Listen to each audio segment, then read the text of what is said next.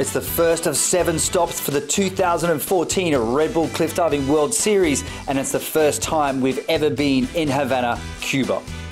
A fascinating country rich in history and culture. The athletes are ready to face a new 27-metre challenge by diving from the legendary El Morro Castle, built in the 16th century.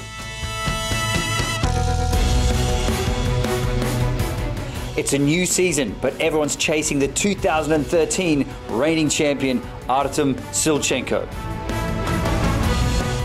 Being that it's the first stop, it takes some time to find their rhythm. Nonetheless, the stage is set for a battle to remember. On the main event day, in true Cuban style, the divers are paraded in a convoy of classic cars in front of thousands of eager spectators.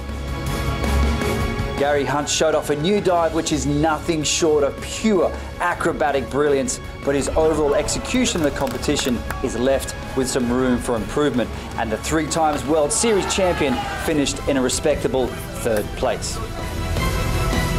And last year's series champion Artem Silchenko fell short of his own expectations by faulting on his armstand blind entry to end up in 7th place.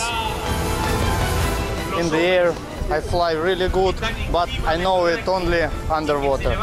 I think that I fly too fast. I have somersault, fast rotation, and I do in the entry just safe. An unexpected duel for the #1 position unfolded between Jonathan Paredes and Blake Aldridge. The Englishman, suffering from a back injury, mustered up all his strength and courage to perform one of the hardest dives of the competition.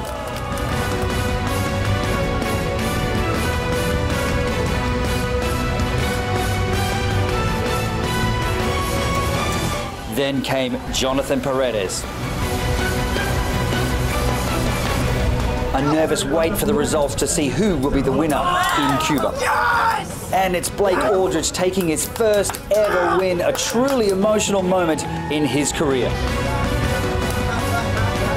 I knew I had nothing to lose. I just tried to come out today and dive well. I mean, I got 2 really bad ankles that are strapped up. I've had a really bad back since last year, so oh man, I'm blown away.